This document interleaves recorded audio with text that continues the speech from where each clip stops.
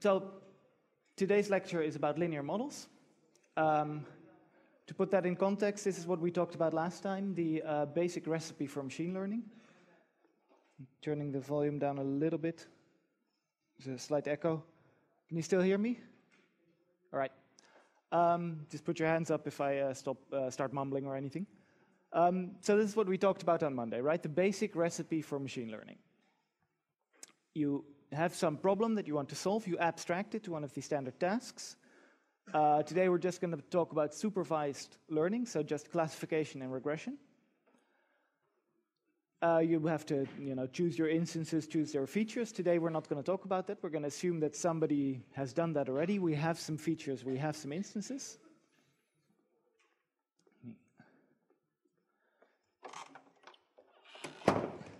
We have some instances, we have some features. And then you have to choose a model class, and today we're going to talk about the model class of linear models. And I'll go into that in depth, what that means. And then you have to search for a good model. And these linear models, they're pretty simple, so we won't talk about that very long. Most of the lecture, actually, we are going to talk about specific search methods. And these are very important search methods because they are not specific to linear models. They are search methods that will come back again and again, and that we're going to build on throughout the rest of the course. But we introduce them in the context of linear models because linear models are so simple, and hopefully that'll give you a chance to understand it immediately. So this is the plan for today. We start with a little bit of notation, which is basically how do we define what our data set is, how do we write that down in mathematical language, how do we write down these linear models in mathematical language.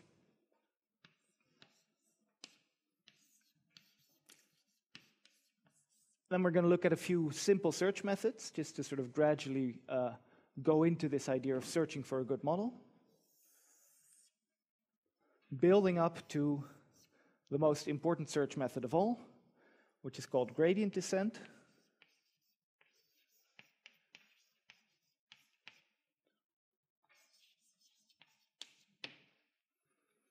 And that's really where we want to get to. That's really, these days, the major search method that a lot of modern machine learning is built on. Almost all of it, I would say. And we're going to do all of this in the context of regression, because that happens to be, for this case, the easiest way to explain it. So then at the end of the lecture, we will talk briefly about how this translates to classification.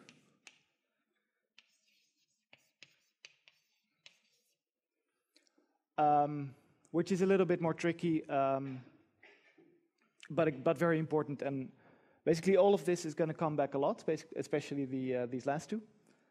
So if after today you don't quite understand what I've been talking about, for this lecture specifically, I recommend coming back to it occasionally, or if you have some time reviewing it, because it's most of the stuff you'll see today will come back a lot. But let's start simple with a running example. This is just a very simple data set, regression data set. We have one feature x, a numeric feature, and one target value y. So given some x, possibly some new x that is not in the data set, we want to predict what y is going to be. If we plot the feature space here and the model space here, then we get this scatter plot. So let's start with the notation to describe this. Basically, our data set we describe as x, and the specific instances in our data set within this course, we will use a superscript. So instance 1 is x1 superscript, instance 2 is x2 superscript, and so on. And the corresponding values, the things that we want to predict, we will call y. And we will match them by this superscript. So the value y corresponding to the instance x is 1. If you start looking at the literature, the blog posts, other machine learning resources, this may change. There is no consistent notation. And I hope I can keep the notation consistent within this course, but even that might not be possible. So I'll do my best. One more thing that's worth saying about this kind of notation, this kind of superscript thing. It's a little ambiguous, because this might also mean x squared, right? Because you write that in the same way. Practically, usually you can tell from context which one I mean. There are some people who prefer this kind of notation for if you don't use, for if you're not using a square. But I think it's kind of ugly. The extra brackets make it very hard to read, and doesn't really solve the problem because this technically could still mean x squared. So we'll go for this. Usually we will look at one instance in isolation, and we will just drop the superscript. So there's no problem. So let's look at the linear model. So we have this space, we have these x's and these y's, and we want to map one to the other. And we want to do so using a linear model, which is a fancy name for drawing a line. Mathematically, that looks like this. You may have seen this in high school already. This is just a function that describes a line. So we have two parameters, wb. We tend to put these in the subscript of the function. So this is just the name of the function, fwb. We have these two parameters, and one of them we multiply with x, and one of them we add to the result. And basically the effect, the line that you're drawing if you do this, looks like this. So it has an angle, a slope, which is defined by how much it goes up if we take one step to the right. And that value is called w, which is what we call the slope, or the angle. And then there's a point how high the line is at when x is 0. So basically how much we translate it up. And we'll call that b. B for bias. W for weight, B for bias. It's not very intuitive phrases, but it's the best we have. And so these two numbers together describe a line. And now we can say, well, given some data, which two numbers, which W, which B, gives us a line that fits this data the best. But as I mentioned Monday, machine learning is not about finding a model for a specific number of features. In machine learning, we tend to think of a data set as having some arbitrary number of features. Whatever approach you come up with has to work, whether you have 4 features, 8 features, 10 features, even 1 million features sometimes, it all has to work. So we have to generalize this to an arbitrary number of features. So let's do it step by step. Let's start with 2 features. It's fairly straightforward. So we have one feature. We have this formula. So for 2 features, we just use 2 weights, one for each feature. We multiply W1 by x and W2 by x2, and then we add 1b. And the effect is basically this. So here is our, this is the best I could draw in Keynote in 3D, so I hope it's clear what's happening here. Basically, we have this feature space, x2 and x1 are 2 axes. And we can move in the direction of x2, we can move in the direction of x1. And basically, W1 tells us how much we move up if we take one step in the direction of x1. In this case, W1 is a negative number because we're moving down. And W2 tells us how much we move up if we move in the direction of x2, which is a positive number because we're moving up. And then B, as before, tells us how much we translate this whole thing up and down at the origin. So you get these 2 lines which together span a plane. So this function describes a plane which assigns a value to every point in this feature space. So now the next step, more than 2 features. First, a little bit of notation before we look at the model. So if we have more than 2 features, if we have multiple features, it's what we tend to do is represent each instance as a vector. Most of you will have done some linear algebra, so this should be familiar, but just to go through the basics. Our notation for a vector on the in print is a bold letter.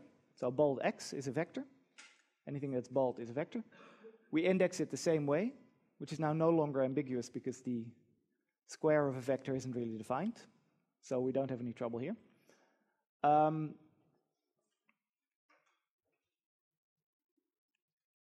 And if we have m features, then we just arrange them in a vector like this. So this xj1 is the value of feature 1 for instance j.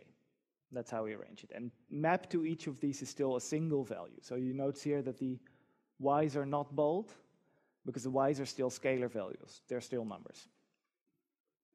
So this is how we represent our instances. And again, we usually drop the superscript if it's not necessary. And we extend, well, as you might expect, we extend the linear model from a plane to a hyperplane by just assigning a weight to every feature and keeping this single b value, which we add on to the end to translate everything. So it's very, very straightforward, just a generalization of what we've been doing so far.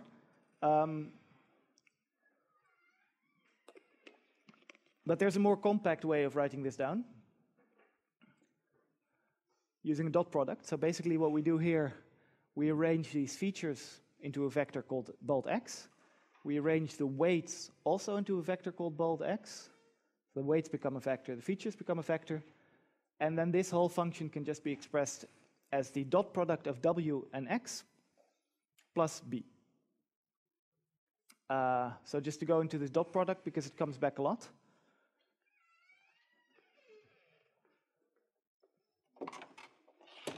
Let's hope we've had the bulk of the latecomers. Just to go into the dot product, because we're going to use this a lot. Dot product is a very simple operation on two vectors of the same length. You can write it like this, or you can write it like this. The one on the left is just matrix multiplication. If you flip one vector and you multiply it by another vector, then you basically get the dot product. So this is not a special operator. It's just the transpose of this vector times this vector, which is why I like this notation. But sometimes you see this with just a dot. And all the dot product is doing for two vectors of the same length is it's multiplying the corresponding elements and then summing the result. So you multiply wi by xi, and then you sum the result, which is basically this bit what we're doing here. There's a slightly mysterious correspondence that allows you to express the dot product in another way. You can also express the dot product as the length of the two vectors in space, so not the number of elements in it, but the length of the arrow, times the cosine of the angle between them. Sadly, I don't really have time to explain why this is the case. It's quite nice to go through it and figure it out. There's a link in the slides if you want to sort of revise this from your linear algebra. I recommend doing that. But for now, take my word for it. This is true. These values are the same. And most of the time, we will think of the dot product as the top value. And occasionally, we will refer to the bottom expression. Little sidetrack, there's an even more compact way to express this. If you really want to make it super compact, you can also get rid of the b by folding it into the x, which you get if you do this. So if you put the b at the bottom of the w vector, of the weight vector, parameter vector, and you put a 1 at the bottom of the feature vector, and you take the dot product of both, then you can you get the original expression, so you get the same model that we saw earlier. If you don't quite see this, then try it on paper. It works. Usually we don't express it like this, but this exposes an interesting principle at work here, which we will come back to a couple of times next week. Namely that if you take a very simple model, you can make it more powerful by adding features. So sometimes if your model is not powerful enough, you can do two things. You can make your model more powerful, or you can add some features. And by adding one feature here, which is just always a 1, we've actually made this model more powerful. So that's just a way of thinking about models, and that's one thing that we're going to do to make these linear models more powerful than they are. But for now, let's just see how linear models work in isolation and stick with the other notation. So that's the basics of notation. This is how we write down a linear model in algebraic terms, in mathematical terms. So now we need to search for a good model. We have a data set, we have a way to write down our model, we have a set of parameters that defines which model we've chosen. Now which numbers do we pick for these parameters so that the model fits our data? We need two things. We need a loss function, and then we need a way to search the space of all models for a value that minimizes that loss function. So that's what we're going to do next. We've seen the loss function for regression already, but I'll go through it again a little more slowly.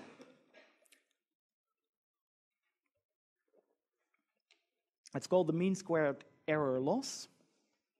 And what you do is you draw a certain line, and for every point in your data, you look at your model prediction and your actual value.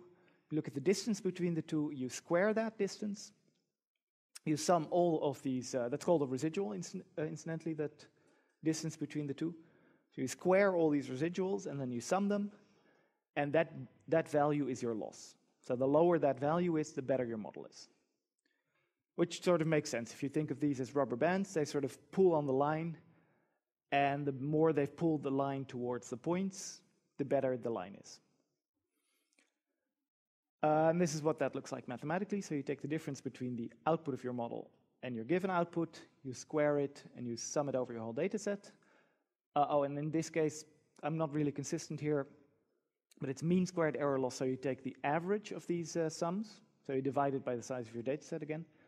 It practically doesn't really matter whether or not you do that, because if you minimize the sum, you also minimize the mean. So sometimes this might disappear if I forget to put it there, or if it's easier to use a sum instead of a mean. Practically, it doesn't matter, because the minimum is at the same model. And for our linear models, the mean squared error loss looks like this. We just fill in the parameters here when we fill in the model here. So WT over J over xj, of WT, the dot product of WT and xj plus b. You subtract the given value, you take the squares, etc., etc. So a little bit more about why we use these squares, why we square these values. We talked already about it a little bit last time, that you don't want positive and negative values to cancel out, right? We have a big value here and a big value here. If you don't square them and just sum them, this one is going to be negative, this one is going to be positive, and they will cancel out. You think, well, I'll have a small loss, but actually you have lots of very big residuals. So you want to use the absolute value of the residuals. They think, well, why the square then? Why not the absolute value? Because you could just take the absolute value here. Well, for one thing, the square is easier to differentiate, which we're going to get into once we start talking about gradient descent. But it also has this effect. So here's a visualization of what we're actually doing. We're looking at these residuals, and we're taking the square, literally taking the square. So the surface area of this thing is the square of the residuals. What the mean squared error is doing is it's summing the surface area of all these squares, and the smaller that is, the better your model is. Which means that when you're looking for a model, this residual weighs a lot more than these residuals, or even these residuals. So this residual is twice as big as this one, but in terms of your loss, it weighs 4 times as much.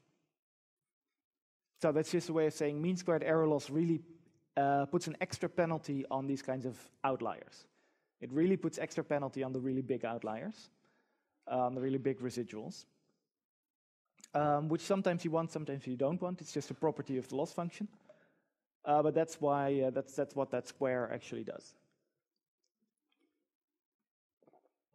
which is related to assumptions about normal distribution. We'll talk about that in the probability lecture when we'll start talking about distributions. But for now, this is what the square does. This is how it works. So now we have a loss function, which we're going to try and minimize by picking our model parameters. Just a little reminder of the two important spaces of machine learning. We have our feature space where we look at our data. We have our model space where we look at our models. And every point in model space is a model. So it's the feature space here is just this line because we're doing regression. We have a one-dimensional feature space. So we have this model space here where every point is a model that we might choose, and then we have to search this model space for a low loss value, which gives us our loss landscape. So basically this is our model space. For every point in our model space, we color it black if it's a high loss, white if it's a low loss. And the task of machine learning, the task of fitting a model to our data, is just a task of finding in this picture the brightest pixel. the brightest point in this loss landscape. And this is specific to this data set that I showed you earlier. So a simple 2-parameter model through this data set has its optimum here at these 2 parameter values. And now we have to find them. And that process is called optimization in generic terms. It's basically finding the optimum of a function, either the maximum or the minimum. And the way loss functions are constructed, we know it's pretty much always a minimum. So for us, it's always minimization, but the general term is optimization, which is just saying we have this function, in our case the loss. It has a parameter p. So find me the argument, the value of p such that this value is minimized, and we call that p hat. Just a sort of general name for what we're doing here.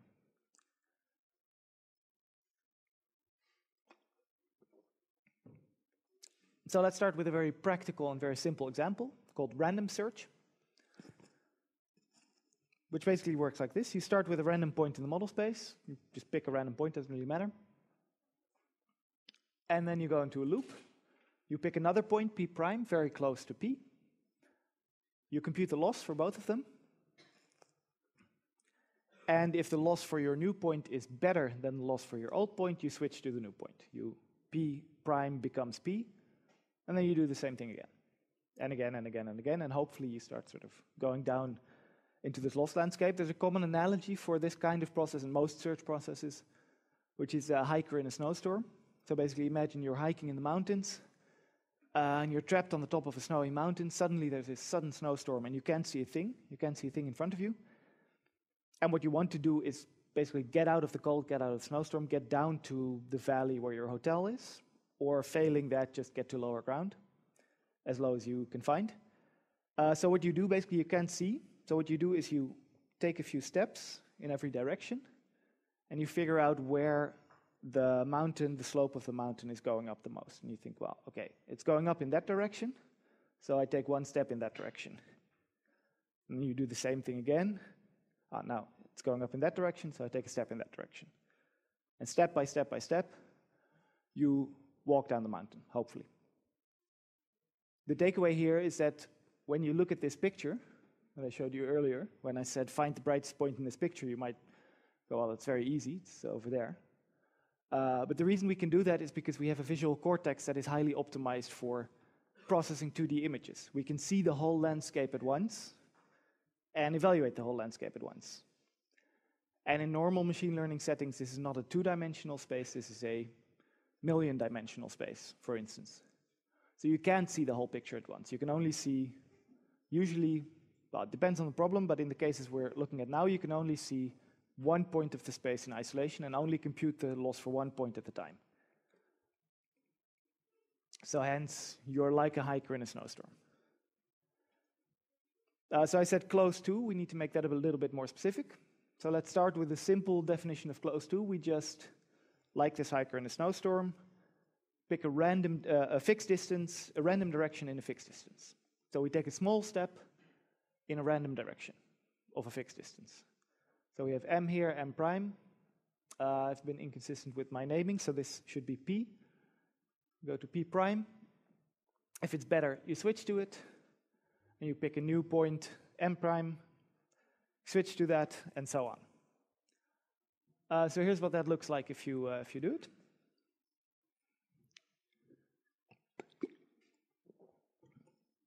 So we start in the bottom left, or in the bottom middle, left middle. And as you can see, I don't know if it's visible on this. It's a little bit difficult to see here, but it's taken a few random steps, which were unsuccessful, which were in directions where the loss got bigger, until it found this random step where the loss got less. And then repeats and repeats and repeats, and it finds this valley, and then along this valley it starts crawling to broadly the minimum. You can also plot for each point of this, you can plot the model that it's considering at that moment, and see if the model sort of converges nicely. So that looks like this. This is our starting model here, the bottom in the light blue. And as you can see, it sort of slowly, step by step, fixes the angle and fixes the bias. So already with such a simple principle, such a simple idea as random search, already we're getting a pretty good model. We're getting pretty close to a good model. And one of the reasons that that works so well is that we have a convex loss surface. Convexity just means basically something is convex when it's shaped like a ball. So our loss surface is shaped like a ball. Mathematically, we define convexity as saying if you pick any 2 points on the loss surface, you draw a line between them, then the surface has to be below that line at every point on the line. If that's true, then your function, your loss surface, is convex. And if your loss surface is convex, you can prove that there is only one minimum. So that if you found the minimum, you know that it's a global minimum. You know that there's not some other minimum somewhere that is lower than this minimum. It's not always true. Sometimes your loss landscape is not convex. So here's a slightly more complex loss function, not for any specific data set. I just plotted some function that I found on the internet. And this function has multiple minima, so this function is definitely not convex. This is the global one. This is the point where globally, if you look at all the possible points, it gets the lowest. And these two guys here are what we call local minima. So in their direct neighborhood, they are the lowest point. But if you compare them to the whole space, then there is a point that is lower. And the reason that's important is that if you try and do random search on this kind of loss curve, loss landscape, what you can see is that random search sort of beelines to one of these local minima and then stays there. Because it does these random steps and says, well, landscape increases in every direction, so I'm at the lowest point I'm going to find. So I'll just stay here and move around here a little bit. So sometimes you don't want this. Sometimes this is fine. Sometimes this is a fine solution. But sometimes you really want to escape these kinds of local minima and find a global minimum. And there's a very simple way of doing that is our second search method, an extension of random search called simulated annealing. And basically what we do in simulated annealing is we do the same thing as in random search. So we do these random steps. See if next position is better than the other position. We move to, if so, then we move to the new position. If it's worse, then with a small probability, we still move to the new position.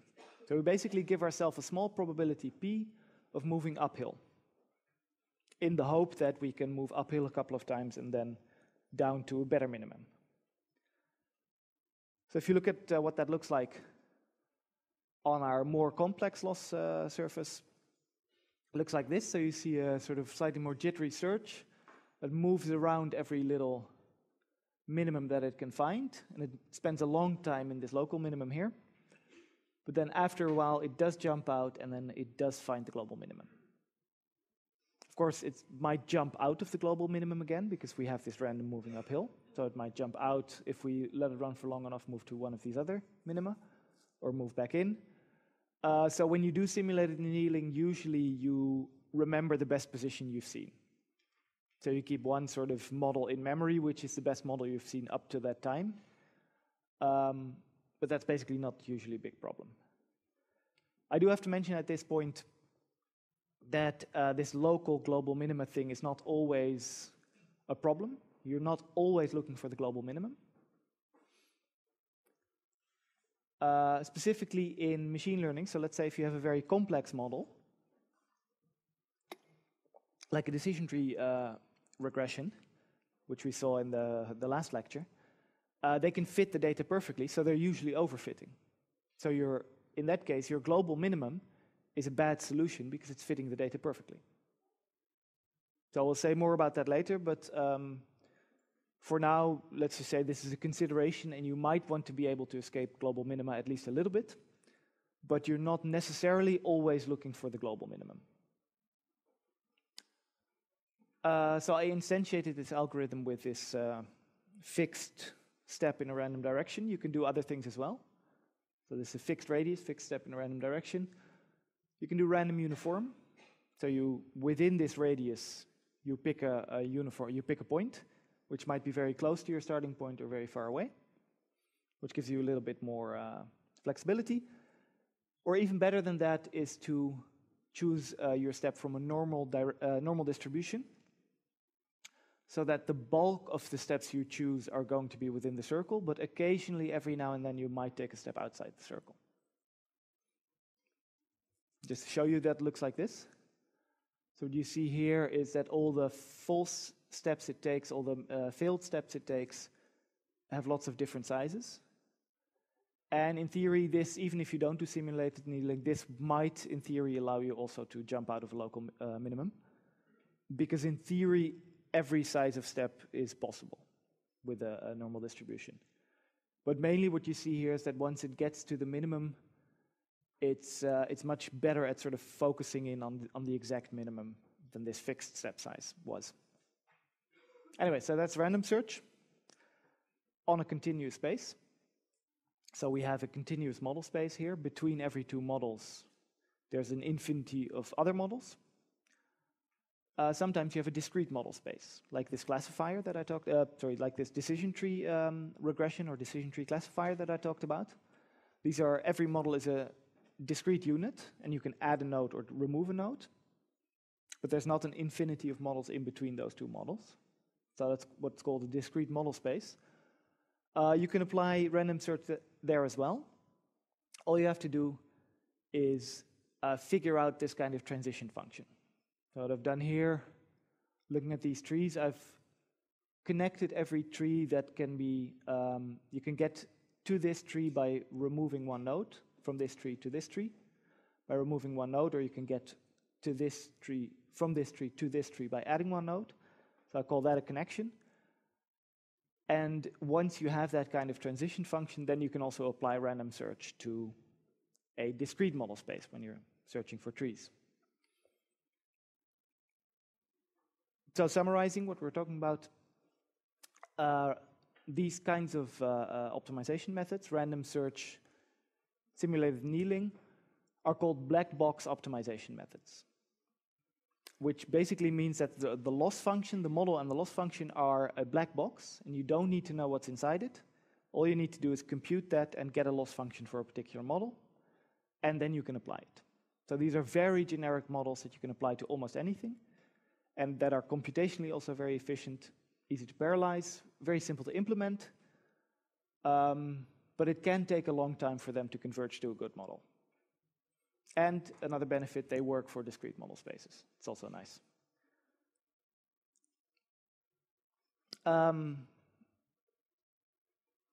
So another thing you can do with these random search methods is to parallelize them. To search, to have multiple searches going on at the same time. So the simplest thing to do is literally that. So just spin up 10 instances of random search and let them search at the same time. And then hopefully one of them will hit the global minimum, and you just pick that one. A slightly more, this is, doesn't make a lot of sense to do this with simulated annealing, because with simulated annealing, you can just let it run. Let's say if one of these ones takes 1,000 iterations. With simulated annealing, there's not much difference between running running 10 instances in parallel for 1,000 steps, or running one instance for 10,000 steps. You get about the same solution. But for random search, you get a different solution, because you are more likely to find the global optimum. So it's a very simple way to parallelize. Slightly more complicated ways are usually, you usually end up with something called population methods, where you have this population of searches going on in parallel, but occasionally you allow them to communicate, to basically share between them what they found and say, okay, there's a good option here, let's all converge here. And usually these search methods or optimization methods are inspired by something you find in nature. So there's particle swarms, ant colony optimization, And probably the most popular one is evolutionary algorithms. So these are search methods inspired by evolution. So I'll finish up, I think, with just a very brief glimpse at how that works. So here's a very basic algorithm. They don't all look necessarily exactly like this, but this is sort of a most basic form of an evolutionary algorithm in the context of what we're doing today. So instead of starting with a single model, you start with a population of models. So you get a set of models together. Just pick some randomly, doesn't really matter. And that's your population. And for each of them, you compute the loss, and then you rank them. And the half of the population that has the worst loss, you kill them, you just remove them. And the top half, you breed them. You make children, basically. So you make a new population of K models that are in some way defined by the properties of the old population. And that's something you have to instantiate. You have to decide how to do that for your problem. Usually, since it's inspired by evolution, you pick two parents from the old population at random and you somehow cross them to make a new one. But you have a lot of flexibility there. And it also may help to add a little noise to each child, so just to tweak something at random, to add some variation to the population. That's called mutation. So to instantiate this algorithm for our situation, let's just say that we do this as it says here, and then when we create a new child, we just pick two random parents, and the new model is the model halfway between the two. So we draw a line between these two parents in model space, we pick the halfway point, and we add a little noise, and that's our new model. So it looks like this. We start with the population of models, both the red and the green points. The red ones are the worst half, the ones that we kill. And the green ones are the best half. As you can see, they're closest to the optima. So these are the ones that stay alive. Then we breed, as I said, by drawing a line between random parents, adding a little noise, and that becomes the plus. The plus is our new population, the children. And then we do the same thing again. We kill the top half. We kill the half with the worst loss.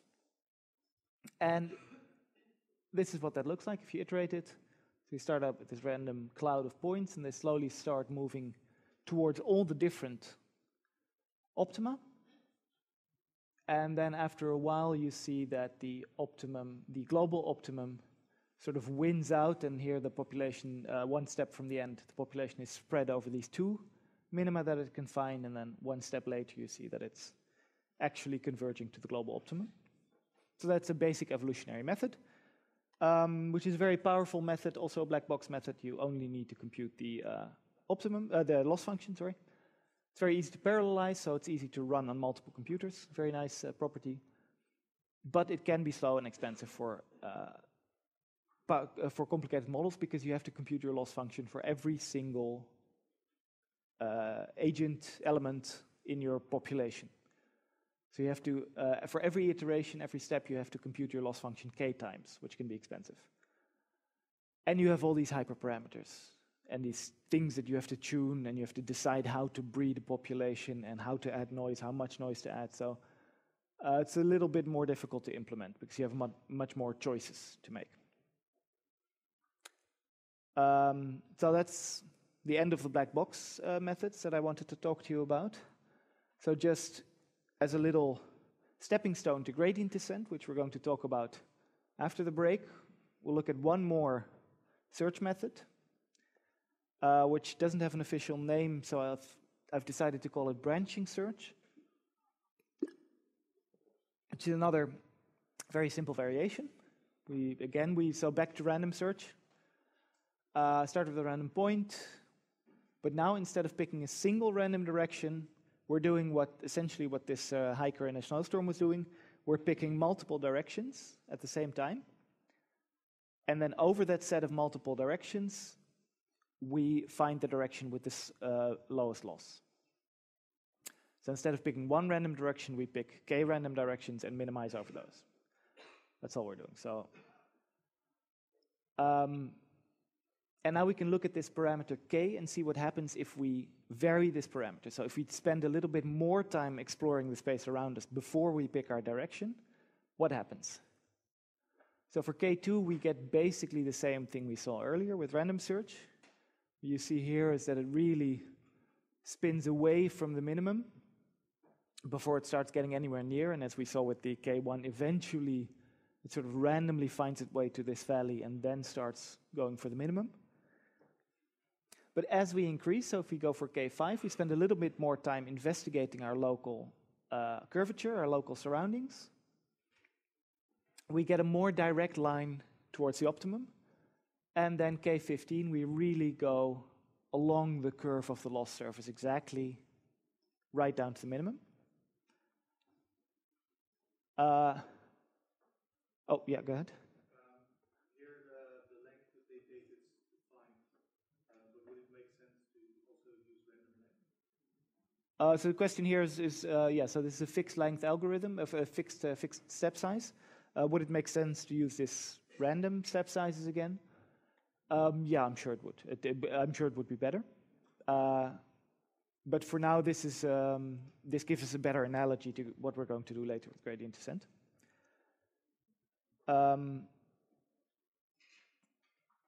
So what we've seen here, well, to escape local minima, we have to add this randomness or add multiple models.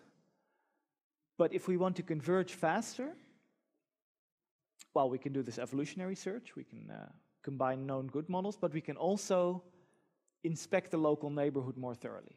So instead of taking this random step, we can have a look at what the local neighborhood is doing, what's happening in the local neighborhood, and really spend a lot of time working out this optimal direction before we take a step in that direction, instead of just picking a random step. And the good news is, what we're going to talk about after the break, is that we can do this very efficiently. We don't have to take lots of random samples. We can actually, if we know the function that we're dealing with, so we're moving away from black box optimization a little bit, we can compute from the function very efficiently the direction in which the function goes down the quickest, which is called the gradient, which brings us to gradient descent.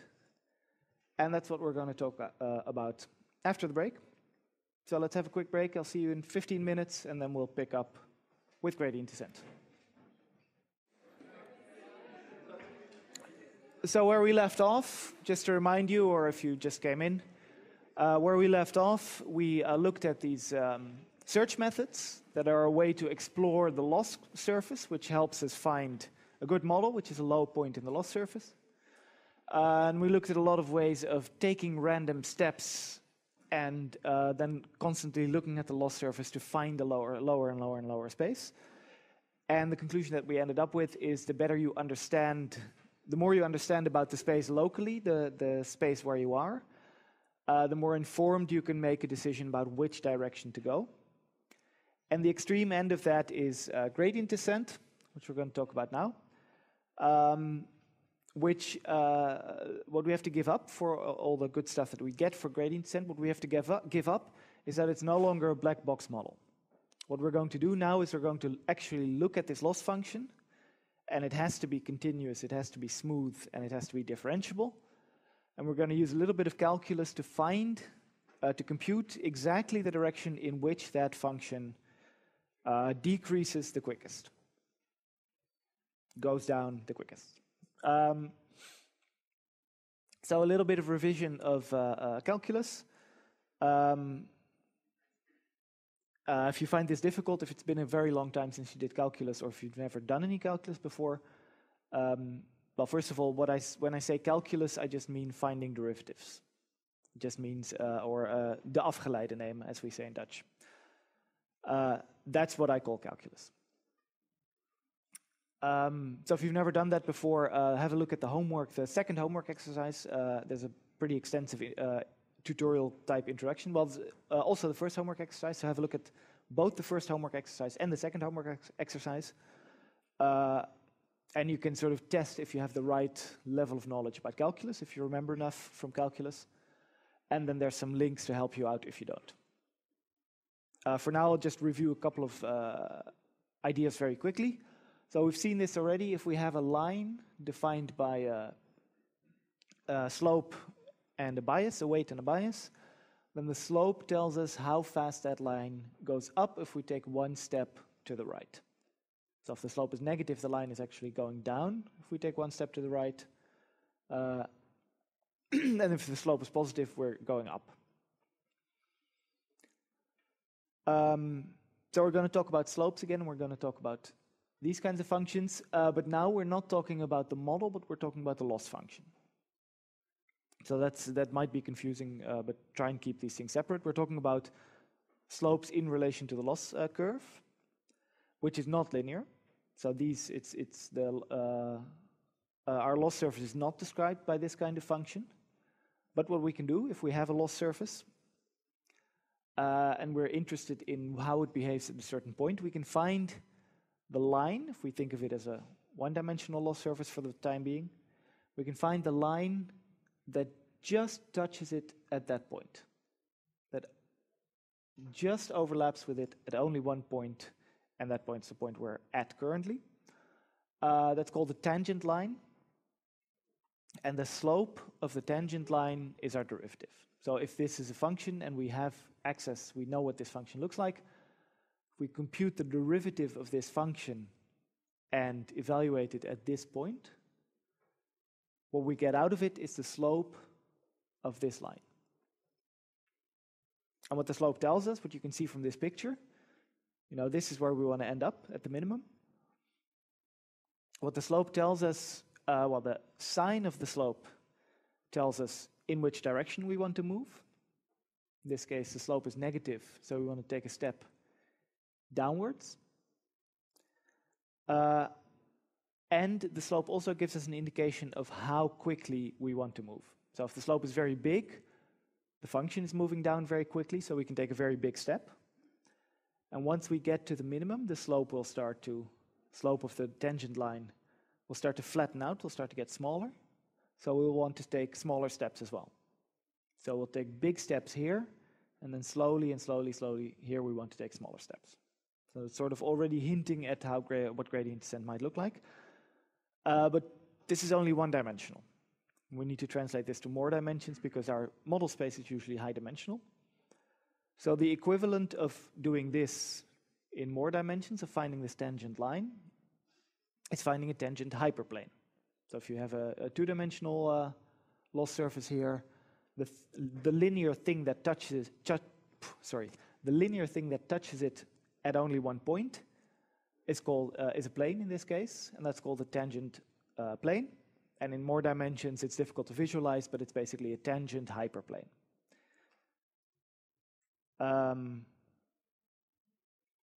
So that's what we're looking for.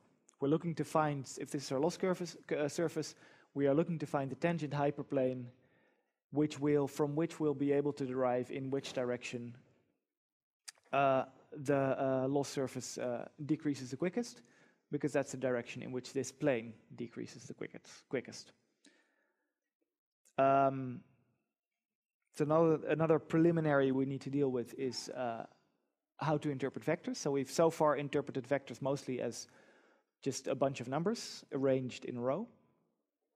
And they can be a point in space. So x is this point in space, 3 to the right, 1 up. That's this x. But you can also think of it as a direction. So this vector represents this direction. So that's just two ways of thinking about vectors, either as a point in space or as a direction. And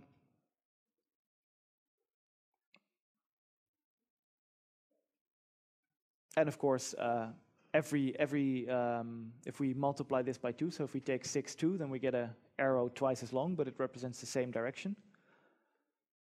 Not sure why this is in the lecture, but this is the formula for the norm. It might come up later. So it's the formula for the length of this vector, the length of this arrow. And just to reiterate, if you have a linear function, you basically get multiple of these slopes. So if you have a function for a hyperplane, or a plane in this case, it consists of these parameters, and these values are your slopes. So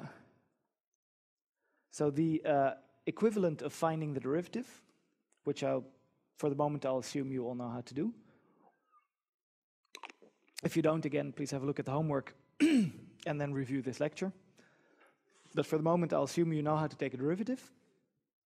So we'll talk about how to generalize that to multiple dimensions. So we have a vector of multiple values. So a 3D vector, we have a function of multiple, multiple values. A 3D vector goes into the function. The equivalent of taking the derivative is computing the gradient, which is another vector, which basically consists of the partial derivative with respect to x, the partial derivative with respect to y, and the partial derivative with respect to z. And that vector of these three values together defines three parameters for a plane, and these three values together define your hyperplane. In this case, it's a 3D hyperplane, so the picture doesn't exactly match because it's a 2D plane in the picture. So that's your gradient. It's just the three different ways of taking a derivative of this multivalued function.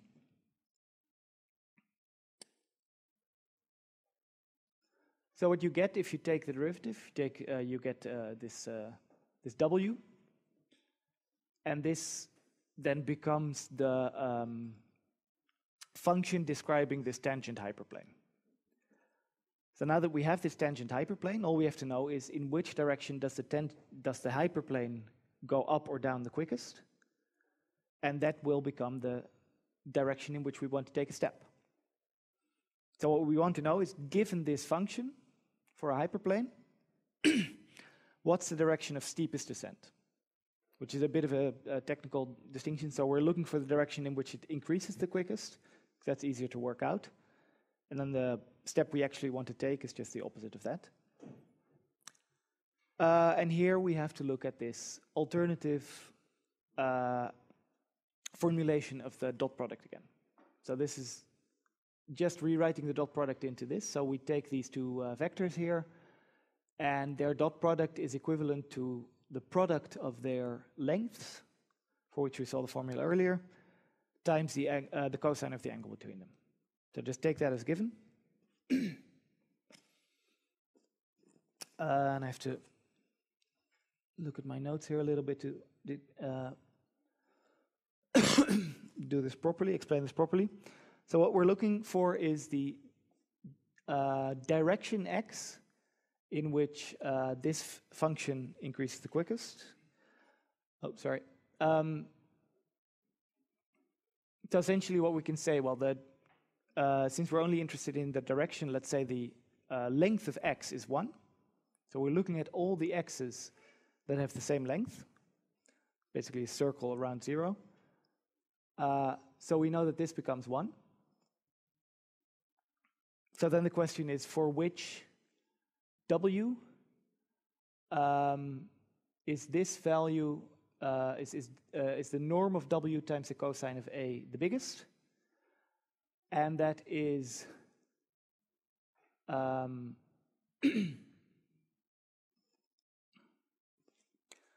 me say this properly.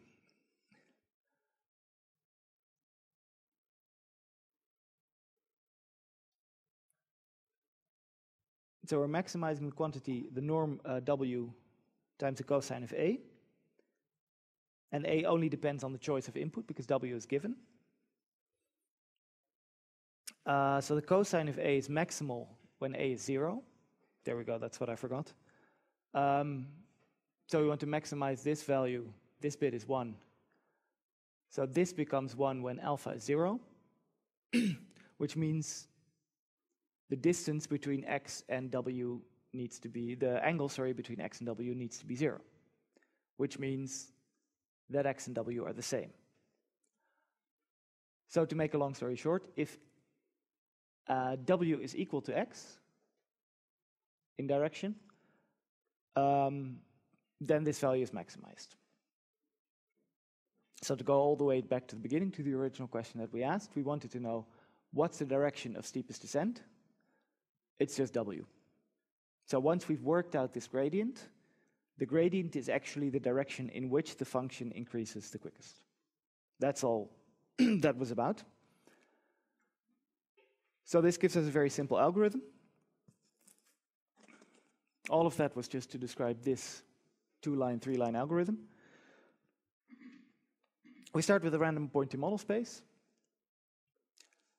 We compute the gradient of the loss at that point. We multiply that by a small value eta, which is a parameter of the algorithm. We have to choose that. And then we subtract that from the model. So there's no randomness, no random steps, no randomization. We just compute this gradient and we take a step in the direction of the gradient. It's a purely deterministic algorithm, apart from picking a random point here at the top. And then our step size, we have to choose. Well, we have to choose this multiplier, but note that the gradient gives us both the direction and the step size.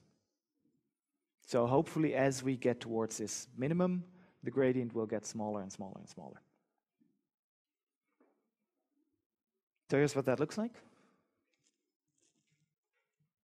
No, sorry, I'm just showing a picture of the loss landscape again, just to remind you what we're doing. This is our loss landscape. We're now going to work out the gradient for this loss landscape. So we have our loss function, w of the function of w and b. Squares of these residuals, sum them, take the mean. And what we're interested in is the gradient of this loss function, which is a 2-dimensional vector with the derivative of the loss function with respect to w and the derivative of the loss function with respect to b. And that's what we're going to work out. So here comes a little bit of calculus. So the loss function, derivative of the loss function with respect to w looks like this. And there's a couple of simple rules for how to take derivatives. The first is that the derivative, so we're doing 2 steps at once. First is that a constant multiplier you can take out of the derivative. So you can just basically move this out of the derivative. The derivative of this whole thing is the same if we move this outside of the derivative. And then the derivative of a sum is the same as the sum of all its individual terms. Sorry, the derivative of a sum is the same as the sum of all the individual derivatives, which basically means that we can do this. So we can just sum the derivatives of all these terms with respect to w, and that's the same thing. It's the sum rule of taking the derivative. So now we need to get rid of this square, which we can do by the chain rule, which is basically tells us that the derivative of a composite function, we take the derivative of each element with respect to its argument and multiply them. So we take the derivative of this whole thing with respect, the derivative of the square with respect to the thing we're squaring. And we multiply it by that thing we're squaring, and we multiply it by the derivative of the thing we're squaring with respect to w. That's the chain rule. So this one we can work out. This is just the exponent rule. So this square that we're taking here moves out in front, and that's just the derivative of something squared, which we've moved out of the sum immediately and moved here to the top of this fraction. So we end up with just this argument, and then this derivative on the right. Here we finally start to see this w. So it's 3 terms. The last 2 terms don't have w in them, so the derivative becomes 0. So we can forget about this. So we end up with just the derivative of w times x with respect to w, which is just x.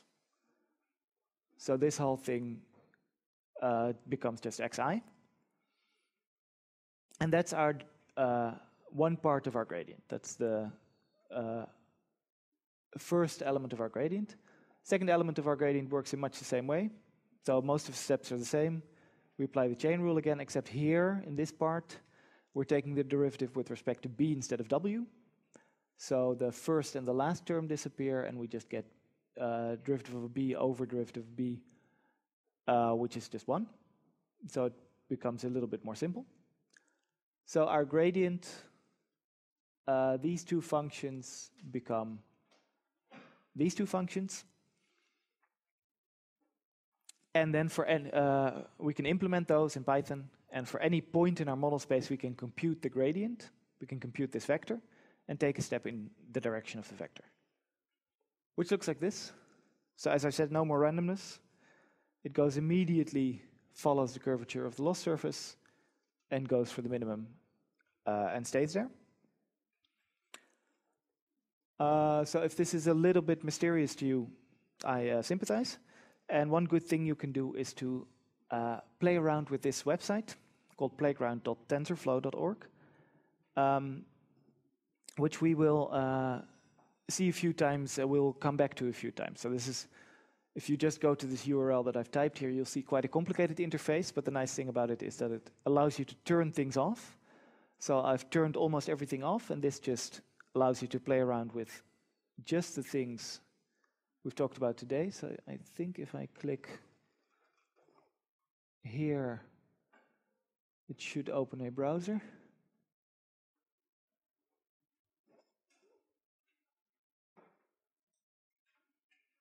So let's see what we have here. Basically, this is our model. It gets, it's pretty much the same as what we've been doing so far. So we have two inputs.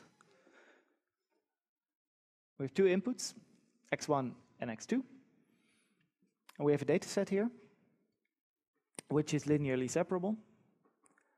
Sorry, not linearly separable, we're doing regression. So it's, what you see here is the very blue points have the value 1, and the very orange points have the value 0. And the mixture has something in between. And we're just learning this kind of linear model using gradient descent. And let's, I think it's initialized on quite a good model, so let's initialize it on a randomly so we get a slightly worse model. There. So what you see is that the gradient here, different word for it, so this color transition here indicates the slope of the plane. So we have a plane that slopes like that at the moment. And the ideal plane sort of slopes like that from the bottom left-hand corner to the top right corner. And we can see set here the learning rate, which is at, well, set it a little bit lower so that it, works more slowly. And then we can start it. And you can see that it pretty much immediately turns around this plane and fits the plane to the data. And that's basically what we've been doing. That's gradient descent. That's what it looks like in this playground.tensorflow.org. So we'll come back to this more as we're discussing more interesting stuff. We'll come back to it more and more and add features to this playground tool. Oh yeah, here's what it looks like in model space. So you can see that it looks like a sort of 80s synth music cover almost. You get this sort of gradient that slowly and very deterministically steps towards the optimal solution. What we don't get with gradient descent is a way to escape local minima. In fact, quite the opposite. It's very deterministic. So given your starting position, where you end up is always fixed. And it may well be a local minimum. It's not always a problem, but sometimes it is, and then you need to try a few starting points before you get to the local minimum. Another problem is that you have to pick this learning rate. So gradient descent gives you the magnitude of the step size you want to take, but you still want to scale that to fit your learning problem. So if you set the learning rate too high, you sort of, in this ball that you're trying to explore, you jump from one side to the other. You're jumping back and forth from different sides to the ball, which you don't want. You want to sort of slowly, like a marble rolling down the ball. You want to find the center, So if you reduce the learning rate a little bit, it gets a little bit better, and 0.01 is pretty much optimal for this problem. And what you see at if you go one step lower, you see that it still finds the minimum, but it takes a lot more steps. So this is what you want to find when you're tuning your learning rate, something that doesn't jump all over the place and doesn't find your minimum. But on the other hand, you want to set it big enough that you don't have to wait ages and ages for your search algorithm to finish. So that's gradient descent, which is a very helpful algorithm. One point I should make, since we're actually talking about linear methods, one other thing you can do with pen and paper is just take the loss and set it equal to 0. Take both of these two derivatives and set both of them equal to 0, and work out the resulting formula symbolically. Sometimes you can do that. With linear functions, I think it's part of the second homework, you can actually do this and just work out your optimal model. You don't have to search at all. All this stuff about searching is, for linear models, is completely irrelevant because you can just work out what your optimal model is. The reason I didn't tell you about that so far and spent a lot of time talking about search is that almost all of the time we don't want linear models, we want more complex models. And then you cannot, well, you can set it equal to 0, but you cannot work out the values of these parameters anymore. And then you have to use gradient descent. So for some functions, like linear functions, you can actually do this. But as your model complexity grows, that option disappears pretty quickly. So gradient descent, just to summarize, a few drawbacks. It only works for continuous model spaces with smooth loss functions for which we can work out the gradient, what I called differentiable functions earlier. And it doesn't escape local minima. But it is very fast and very low memory and very accurate. And for these reasons, it's the backbone of most of modern machine learning. So it's very important, and we're going to come back to it often. Which brings us to the final subject, classification. I hope I have left enough time for this.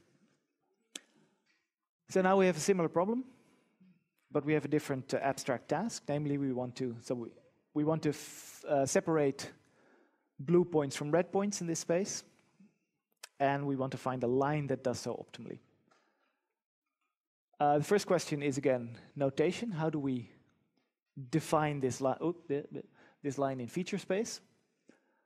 And the simplest, most straightforward way to do that is to say we define this linear function over feature space, same way we did with the regression.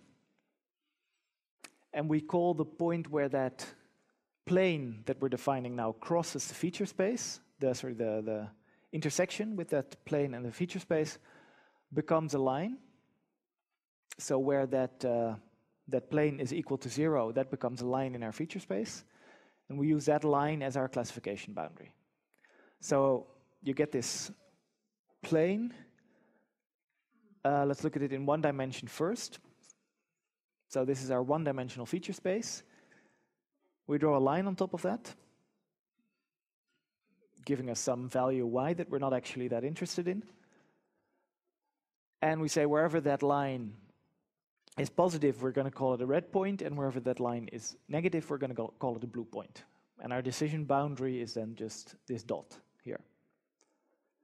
And in 2 dimensions, that looks like this. So we have this plane again, defined by this linear function that we've already seen in regression. And at some point, that plane crosses the 0 plane, which gives us a line in the feature space. And where the line is positive, where the plane of our model is positive, we call it blue. I've switched it around, sorry. In this case, we call it blue where it's positive, and we call it red where it's negative.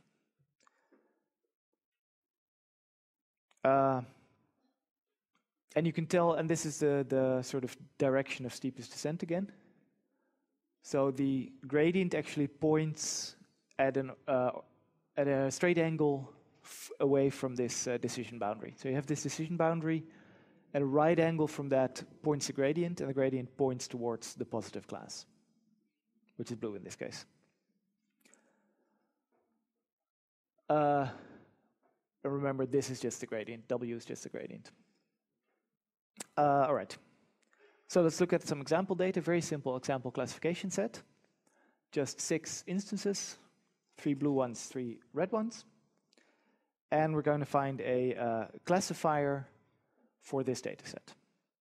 So same basic recipe, same basic ingredients. We need to search the space of possible planes, of possible linear models. And we need to do that, we need a loss function. So that we need to apply a loss function to that space, and we need to search for where that loss function is the smallest. So here we run into an interesting problem. What loss function should we use for classification? Any thoughts? What makes a good model in classification?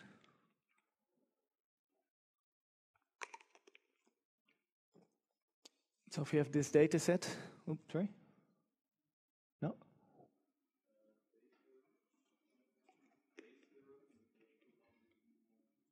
Well, that's a little bit advanced for what we're doing at the moment. Bayes' theorem was one of the... no, so it's much more simple. One thing you can do, and it's in a way it's good that you didn't say it because it's a trick question, but one thing you can do is just to look at this line that you've drawn, draw some line here, and look at, given that line, how many points do we misclassify? So if I draw a line here, I get 2 points wrong. Get this point wrong and this point wrong. So that's a value you can assign to a model. And that's a value that you're interested in. That's what you want to be as low as possible, the number of points you misclassify, which is called the error. So that's one thing we can do. So let's try that. Loss function, number of points misclassified. Let's see what the loss surface looks like then. I'm slightly cheating here because our model actually has 3 parameters. So we're not looking at the second parameter. I forget how I did it exactly, but normalizing that away. But let's just imagine our model has 2 parameters. The loss function looks something like this. So at first sight, this might not be so bad. You have black regions where you don't want to end up and a white region where you do want to end up. But what happens if you start doing, let's say, start simple, let's start with random search. What happens if you do random search here? You start here, and you take a small step. Until you get anywhere near this space, you're basically doing a random walk. Because in all directions, you get this flat surface. Nothing about this surface tells you where to go at all. You're just walking around randomly until you're lucky enough to stumble here. And then you're walking around randomly in this space until you're lucky enough to get into this space, and so on. So random search is going to take a long time to find anything. And gradient descent is even worse, because the gradient in this whole area is 0 everywhere. It's this flat structure. So gradient descent is just going to tell you to stay put. Basically, this whole space is an optimum under gradient descent, except for these boundaries here, where the gradient is undefined.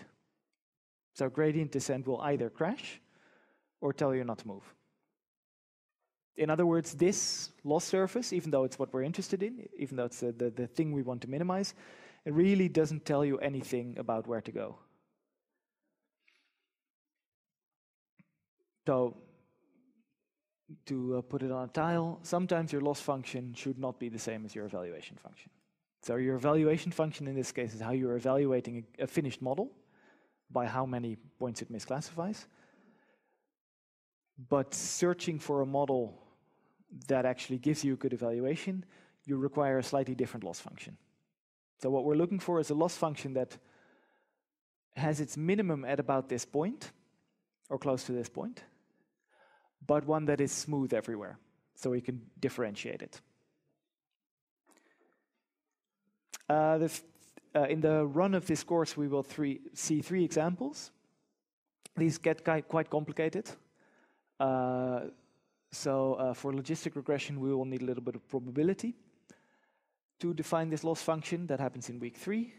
And for the SVM loss, we don't need probability, but we need a little bit of I need a little bit of time to explain that, so that will also happen in week 3. And for now, we'll just look at a slightly worse one, which normally you wouldn't use. Normally you would use one of these guys, but we'll just use look at a simple one to sort of round off the lecture, which is just basically this least squares principle that we saw for regression applied to classification. And all we do really is we take these points we had earlier and we assign them a value, and then we just treat it as a regression problem. So we just assign the red points value -1, and we assign the blue points value +1, and then we just treat it like a regression problem. So we say this line should predict 1 for all of these points, and it should predict 0 for all of these points, and minimize the residuals and see how close you get. Which is a bit weird because clearly the points don't form a line, they form 2 lines. But it still works pretty well because it pulls a line here into this cluster of blue points and pulls the line here into this cluster of red points. And if your points are, if these clusters of points are far enough apart, then the point where the line crosses the origin will probably separate the 2 classes pretty well. So this is not a great loss function, but it is differentiable at the very least. So we can have a look at what the loss surface looks like. It looks like this, so it's nice and smooth. Easy to do gradient descent here. And broadly, the best model, at least in this case, is in the same place as it was for the number of misclassifications loss function. So this is what gradient descent looks like. And here's what it looks like in the feature space. So again, you see that it takes these very neat deterministic steps and slowly converges to a final model, which in this case happens to have a misclassification rate of 0. So none of the points in our training data are misclassified under the best model, happily. That's not guaranteed. If you're with this least squares loss function, there's no guarantee that if your data is linearly separable, that it actually finds that linear separation. For that, you need the logistic regression or the SVM loss that we'll talk about later. This one too, you can play around with in TensorFlow, in playground.tensorflow.org.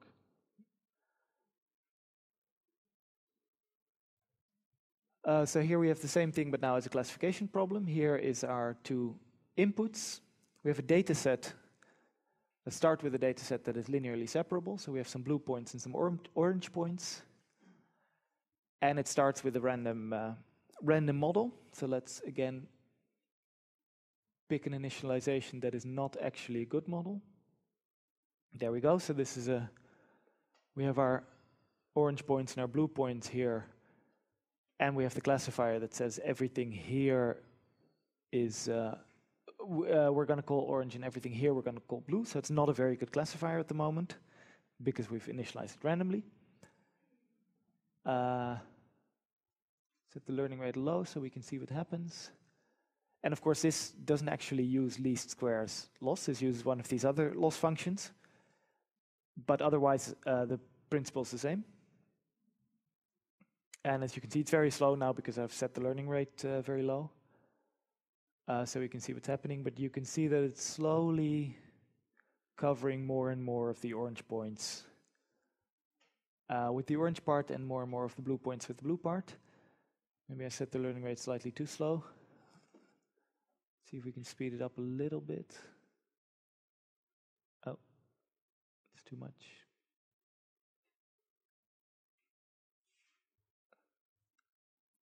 And what you see, I think, is has it converged? Yeah, it's converged. So you see that I've added some noise. So the point clouds are not entirely linearly separable. It gets a couple of them wrong. But by and large, it finds a good solution. And what we can do now is look at the weakness of linear models. Namely that it's a very constrained model space. It can't express that many things. For instance, something called a XOR dataset, where you get these 4 squares. where all the numbers where both x1 and x2 are, if x1 and x2 are both positive, we color it blue. If they are both negative, we color it blue as well. And if one of them is positive and the other is negative, we color it orange. So you get this kind of, this square, this separation of your feature space.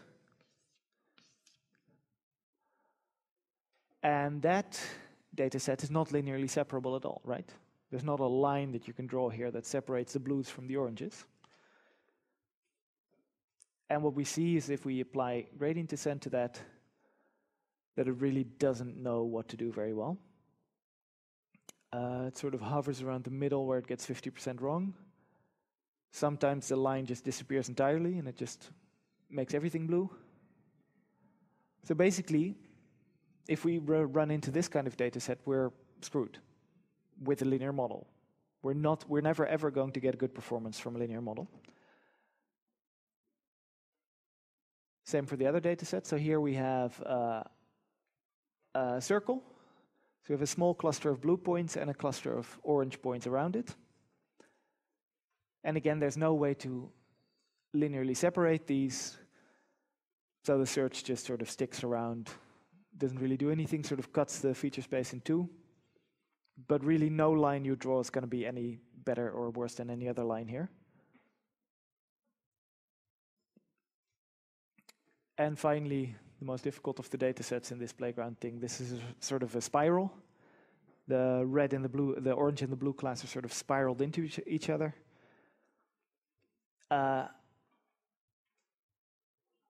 Which is very challenging for any classifier, but the linear classifier has absolutely no starting point.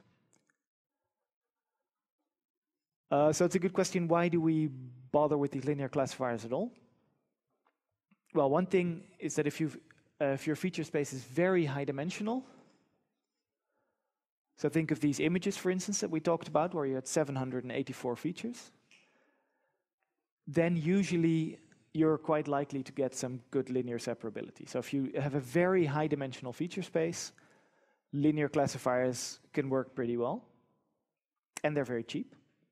So in that case, it might be a good choice. Another thing you can do if you don't have a high dimensional feature space is you can blow up your feature space by adding extra features, deriving new features from the features you already had. That's something we're going to talk about next week.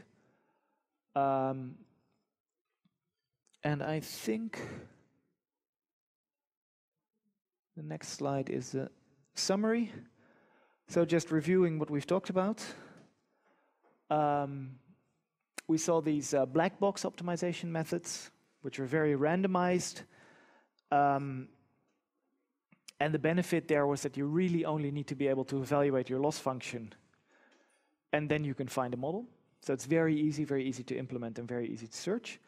If you're willing to look into your model a little bit more and do a little bit of calculus, you can use gradient descent, which is very powerful and converges much faster and much more controllably.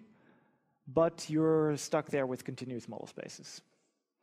And as I've said many times, we'll come back to this again and again. And then if you want to apply this kind of thing to classification, especially if you want to apply gradient descent to classification, you need to find a smooth loss function as a proxy for this discrete loss function that we want to use, but we can't use because no search method works on this discrete loss curve. And least squares loss is one very bad way of doing it, and we're going to see some good ways of doing it in the coming weeks. And that's all I had for you today. So thank you very much for attending, and I'll see you next Monday when we'll talk about machine learning methodology.